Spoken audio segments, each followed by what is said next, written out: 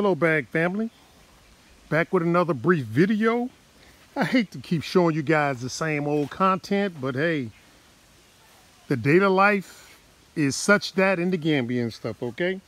As we was on our way to the land today with some supplies and things of that sort, as we left C4 and was headed toward Bag, we came toward this little section of the road where it was packed with about 20-30 cows, and instead of the herder saying, hey cows, move on out the way, let this vehicle go past, he just stopped and just looked at us, and the cows just sit there. So I went up on him, almost about to tap him and stuff, and I was blowing the horn like, hey, get out the way, get out the way. And so anyway, I got stuck in the road right here. This is when one of those 10 wheels was delivering some road material for another development area out here. I'm gonna say across from Bag. So anyway, they developed this big old crater in the road right here, this big old crater. But anyway, right here is where I got stuck because of the cows. So when I put it in 4-wheel drive, you know what I'm saying, it dug out. But then again, this part right here broke down. Let me show it to you. We had somebody, if you saw the video with the master mechanic, we both knew that it wasn't going to last long, but as long as I wasn't carrying anything heavy, I would have been good. But hopefully you can see, right? Up under here, this part right here broke. Now this is a yoke right here. Now this is called a yoke. I hope you can see it in the glare. It's not that much. That's a better angle. But see what I'm turning right here? This is the yoke. And the first time this part right here, which is the universal joint, broke off from here, and it always leaves this part in. I guess this part is tight and this part here is loose because of this clamp. Now when I had ordered the yoke, shout out to Big Z for bringing in this yoke part for us. Now we did not know that the yoke does not come with this clamp or these 4 screws. You understand what I'm saying? And so now we're going to put the word out to anybody that's coming to Gambia within the next few days or so to help us out. We don't mind reimbursing you or cash apping you, whatever. We need this clamp. I'm going to order 4, a replacement, and then an additional set. And also I'm going to order an additional set of these 4 screws with also 2 universal joints. Now, what I had Big Z bring over, which is one of our subscribers and a friend, he brought the yoke and he brought the universal joint, which goes in here, that's broke off into this part down here. So the mechanic is trying to find us so we can put this bad boy back in motion. What he's trying to find now is this clamp and 2 screws, because this one is chipped off a little bit. And this one here is just broke off in the old yoke. So you got to take this whole yoke off, put the new one on, and put a clamp on with these 4 screws. Now that's like probably in the Gambia, looking for a needle in a haystack, but yet still it's the case. We do see a lot of Fords broke down, school buses. You know what I'm saying? I'm not sure if they're 350, 250, or 450 Fords, but we do see them. Hopefully the ancestors bless us and we can find these 2 clamps and 2 screws so we can put the truck back in motion and stuff. So apart from that, we don't have any other problems. We're still trying to get our money reimbursed from the Gambian National Petroleum Company, who gave us some bad fuel with water in it, trying to get reimbursed from them. That's like, you know, again, trying to find a needle in a haystack, trying to get some justice and stuff. So anyway, we're broke down right here, and we're waiting on the mechanic. So this part right here. Now, they do have universal joints over here. I don't know if you can see them. Right here. They do have universal joints over here like this, but they are not the quality of that you can find in America and stuff. So anyway, that's what's going on with us today. We're supposed to we're supposed to dig out some mounds today, but you know, we've been broke down here for about 2 hours. Sweet Juice Mama did a part of a video where, you know, she was talking about how comfortable she was sitting out here with all this green vegetation and trees, but I'm irritated as hell because one of the things I found out in our 6 years of staying here in the Gambia, in comparison to the illusion, the bottom line, and I'm looking at the biggest obstacle. In the illusion, the biggest obstacle you got to overcome is fighting with devils.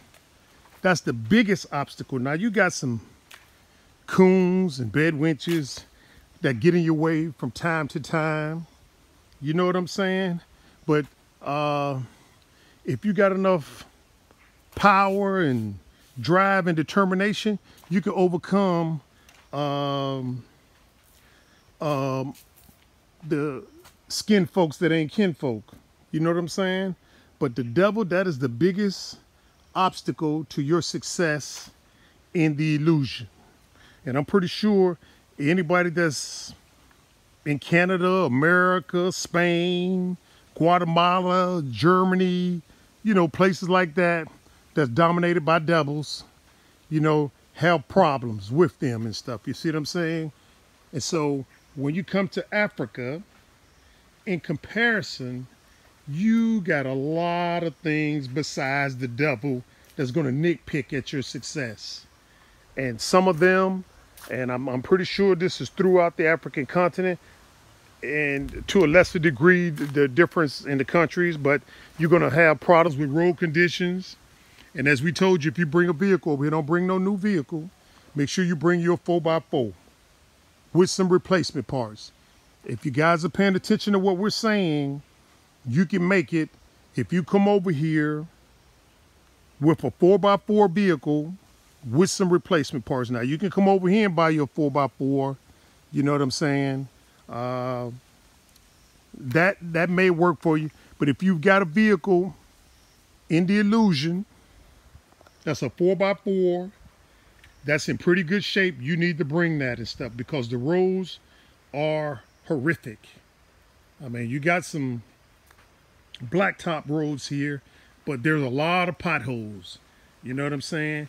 And I don't know if we can continuously complain and whine about how the Europeans underdeveloped Africa. I haven't read that book yet, but I can see the lack of development on the African continent because of the Europeans. But how long can we ride that wave? You know what I'm saying? We got to get off of that. You know what I'm saying? Hey, they've done that and they're continuously doing it. Now, what are we going to do about it? We ain't going to pray our way out of it. We ain't going to vote our way out of it. Hey, it's going to be some blood. You can take that for what it's worth. It's going to be some blood, sweat, and some tears. That's the way we're going to get our way out of it and stuff, okay? But until then, guys, it's going to be business as usual. You can see the exploitation that's going on over here on a daily basis. What's happening, brother? All right, you going to be able to get past? Can you get around? Okay. Just go around. Yeah. Okay, then. Yeah. All right. Okay. Yeah. But, yeah, you can see the continuous exploitation of devils that are coming over here.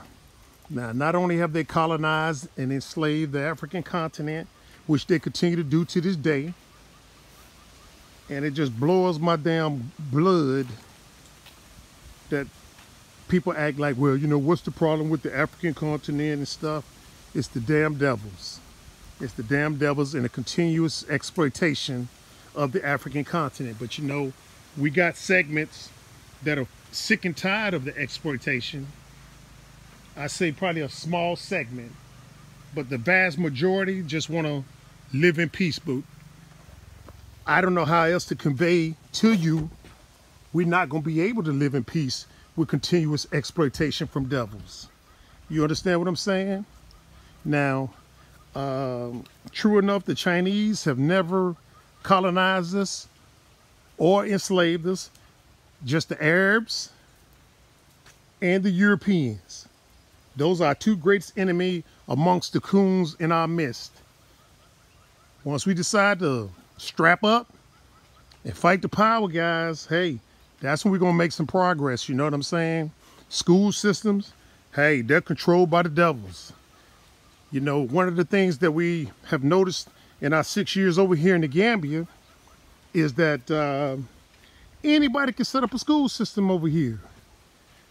Anybody. And you got to teach the same old crap. You know, hey, learn a foreign language, French, Arabic, English, Spanish, German, whatever. You're not going to learn your own language. You're not going to learn anything in the school systems over here, because I know we had 2 kids in the school system over here. You're not going to learn anything in the school system to teach you how to protect those valuable resources. Those valuable resources that we got, that the whole world wants and demand and comes over here and rape, steal, and pillage for. Until we start teaching our youth to fight for that with blood, sweat, and tears, we're going to always have conditions like this. Poor roads, poor infrastructure. You know, as we drive back and forth from the land to where we're renting, it's a travesty to see all those beautiful melanated kids on the side of the road having to walk 4 or 5 miles or kilometers or whatever the case may be to and from school. That's a travesty. You understand? But it's business as usual, you know what I'm saying? Because of the continuous exploitation of resources, and people included in the natural resources, from foreigners and stuff. And now we got the Chinese coming in. As we slowly work our way off and under the Arabs and the Europeans, here come the Chinese. Now, they never enslaved us, but that's not saying that they won't. You know what I'm saying? But I say, hey, just be cautious. Just be cautious. And so anyway, I just wanted to share this, and I hate continuously showing the content of the vehicle breaking down, but that's part of our journey. You understand what I'm saying?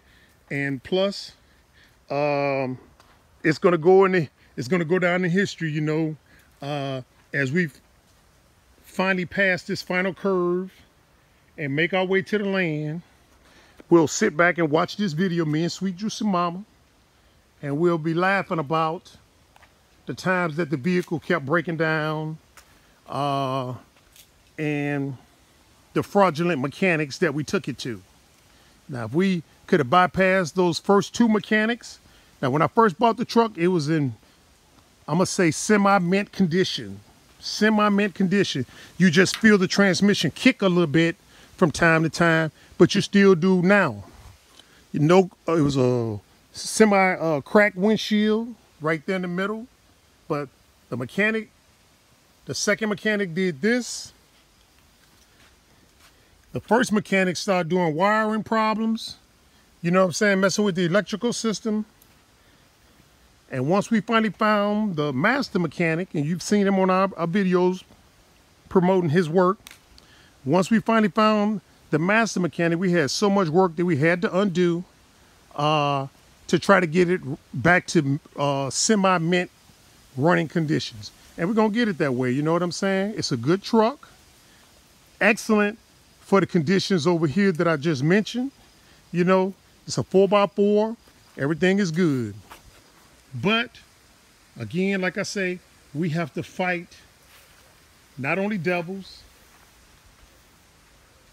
kin folks, or skin folks, or kin folks who ain't skin folks, or skin folks who ain't kin folks. You know what I'm saying? It just seems like you got to fight so many things over here on the African continent. And I'm going to venture to say it's continent-wide. You've got to fight so many obstacles because they don't want us here. They much rather let the road stay like this for century after century after century. That makes the Gambia in particular, or the continent, ripe for foreigners to come in and rape and pillage and continue. Now, once we get these roads fixed up, people start coming here, you know, they'll have a fight on their hands. Everybody won't want to be running away back way, or, you know, running to America to get their little fancy degree, or get into the government system in America when you could have got into the government system here and changed it. You know what I'm saying? If you don't get anything else out of what I'm saying right here, guys, Africa is the future. We need to come on over here and make those sacrifices to get it built for our future generations. Now, if they don't want to come, hey, so be it. Let them stay in the illusion and they'll reap what they sow. But for us, for those of us that want to make the sacrifice to come over here and build it for the future generations so we can lead the planet back into safety again, instead of letting the devils exploit, you know, we got to do something, guys. We got to do something. And this is the battleground right here on the African continent to fix systems like this right here. You understand what I'm saying? So that's my rant for today, guys. I hope you understood what I was ranting about. This is the battleground. This is ground zero. You know what I'm saying? Come on over here and make that sacrifice. You know, as more of us come over here and start networking with each other, this right here would be a done deal. This right here would be a done deal. You know what I'm saying? We'll be looking at other things to pursue other than basic needs. All right? So, talk to you guys next video. Love y'all. Please continue to subscribe to the channel. Like the video and make a comment if you like. All right? See you next video, family. Bye.